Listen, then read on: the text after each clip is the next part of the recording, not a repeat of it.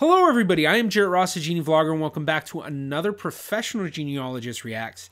On today's video, I will be reacting to Don Lemon Travels in Search of His Roots from CNN.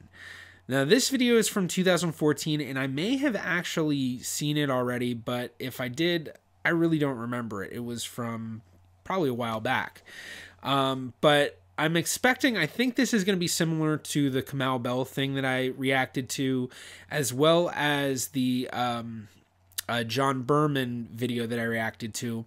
Basically, I think CNN did a whole bunch of videos with a lot of the different, anchors and people who are on their network, and did like their own Ancestry stuff with it. So I think that's part of this. So I'm pretty sure Don Lemon is going to do like the other videos. He's going to travel around, go to the places where his ancestors were, do some of the genealogy research, and then experience it for himself.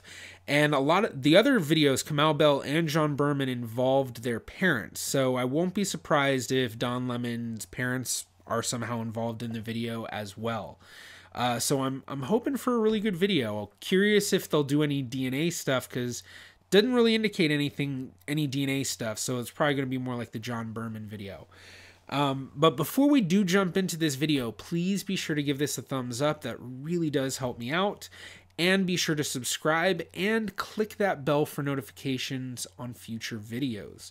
But now with that said, let's jump into this video.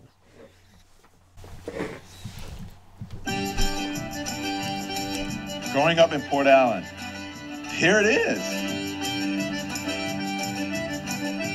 I grew up on Court Street, and on one side of Court Street, the black people lived. On the other side of Court Street, the white people lived. This is how I looked growing up as a kid. This little brown, curly-haired kid with big teeth and big ears. I lived through desegregation in the 1960s and experienced racism growing up in the South. But I know it was nothing compared to what my ancestors endured. I just never got to learn their histories. I don't know where this journey is going to take me. What am I doing? Are you rolling?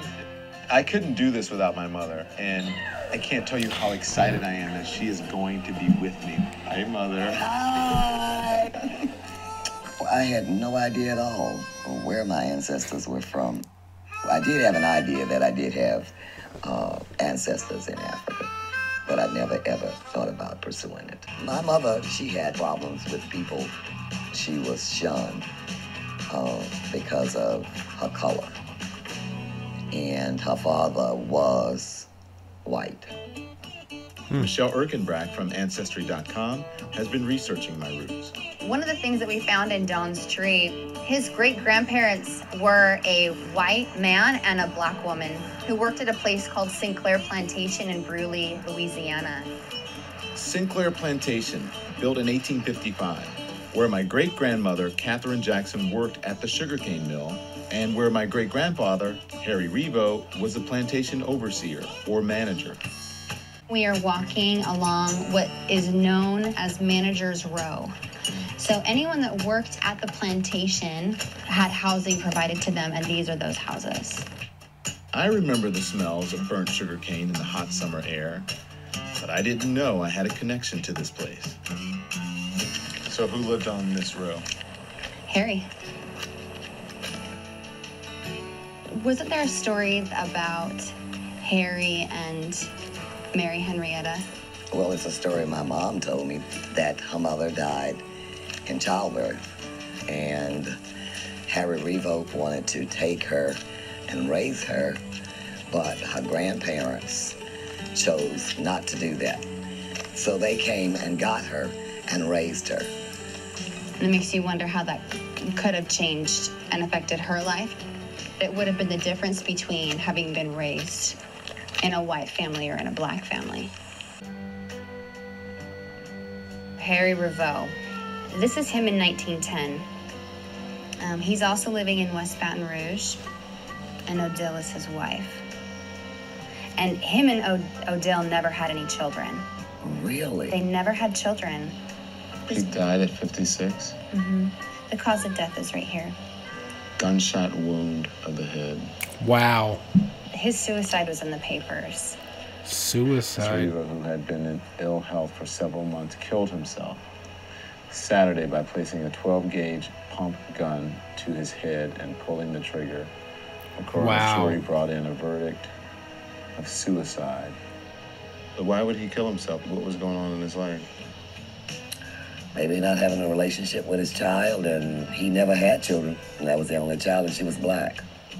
I wish I had asked my grandmother what she knew about her father, or how much he tried to be a part of her life.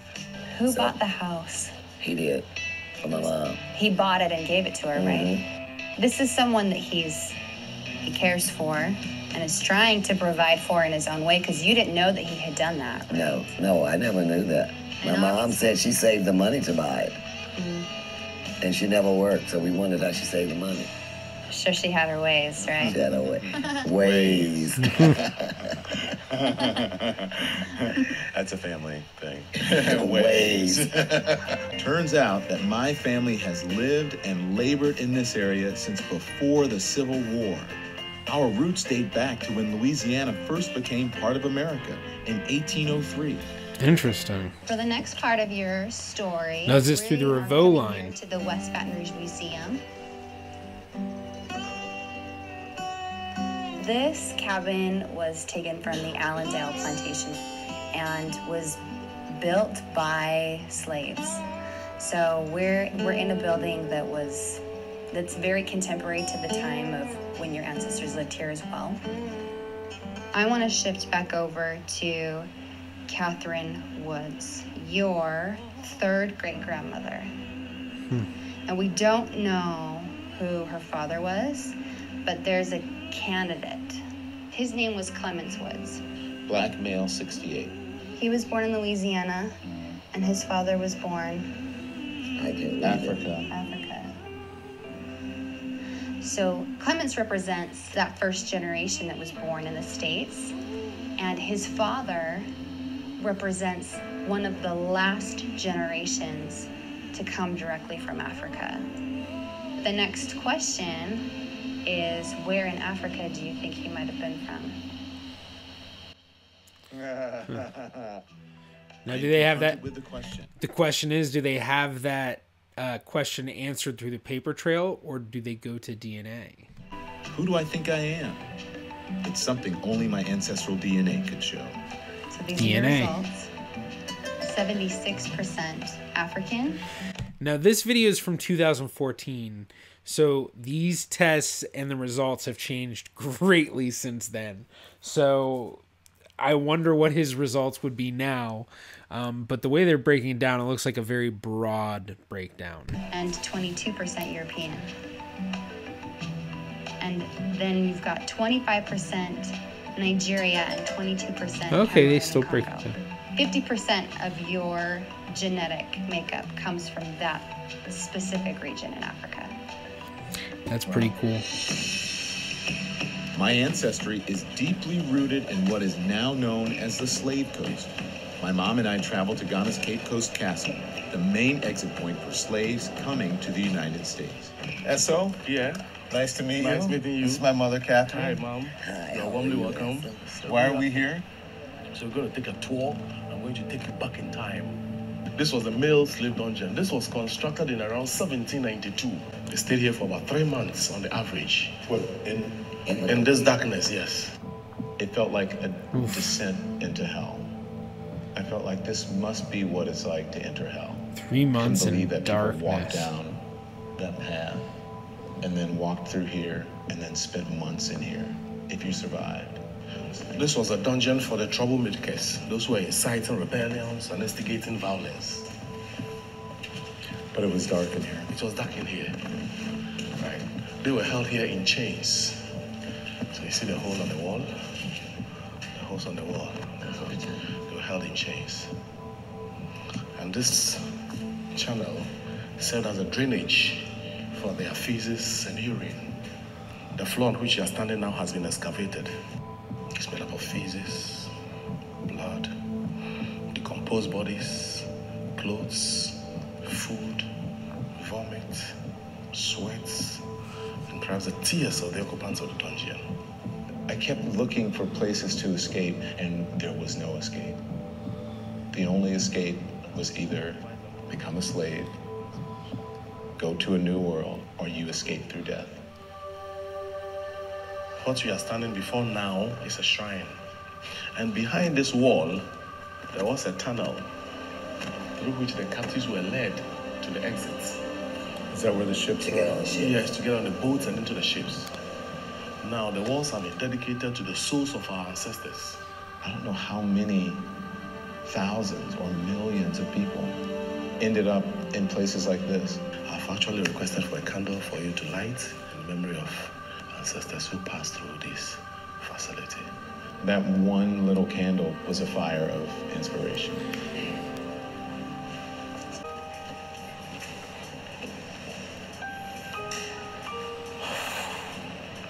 Door of no return. Through this door, they left behind the known for the unknown. They left behind security for insecurity. We're going to go through this door.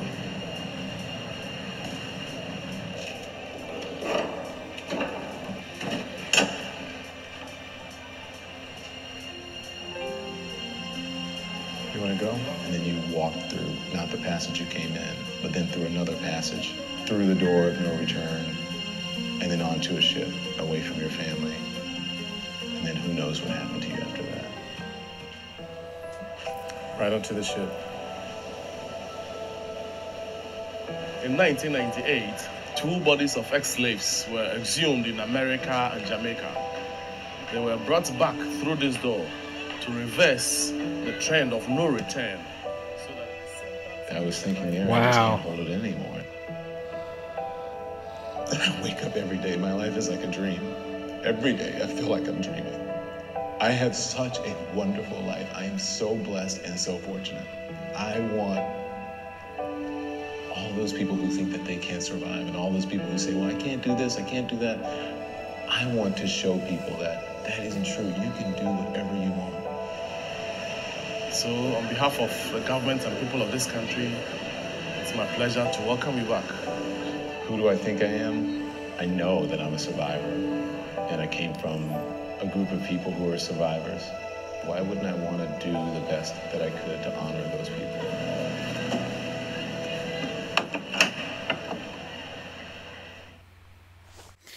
Wow, that was a really good video. Yeah, I mean, it tough, very, very tough ending right there. Very emotional. I think it was perfect that Don Lemon got to take his mom with him. In terms of the genealogy, it was really interesting. Would have been cool for them to go a little bit further into the Henry Rivol, I forgot exactly how it's pronounced, the last name, but would have been cool if they'd gone into that a little bit, into the connection and, you know, I mean, living in that area of the country and having parents, one that's white and one that's black, and yeah, I don't know, that was very, very interesting. Wasn't really expecting the DNA stuff to come in, but then when they started to kind of hint towards it, I was like, I wonder if they're gonna do it. So that's kind of cool to see they did include that a little bit.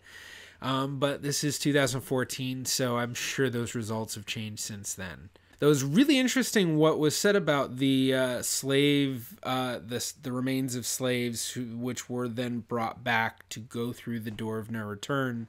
It was really interesting. I'd never heard that before, but that's a really very interesting thing to do, but very symbolic too. And it was very symbolic that, you know, in this video they show them going back through the door of no return and closing it before the end of the episode. So that was just really cool. The whole episode, I really liked it. I'm gonna have to look in and see if there were any other CNN videos done like this, because now I've seen Kamau Bell, I've seen John Berman, now I've seen Don Lemon, And they had to have done more than just those 3. So we'll have to look into that. Thank you so much for checking out this video. I hope you enjoyed. If you did, please be sure to give it a thumbs up. You can also click right about here if you'd like to subscribe. It's completely free to do so. You can also follow me on Facebook, Twitter, or Instagram at GeneaVlogger. I'm the GeneaVlogger. See you in my next video.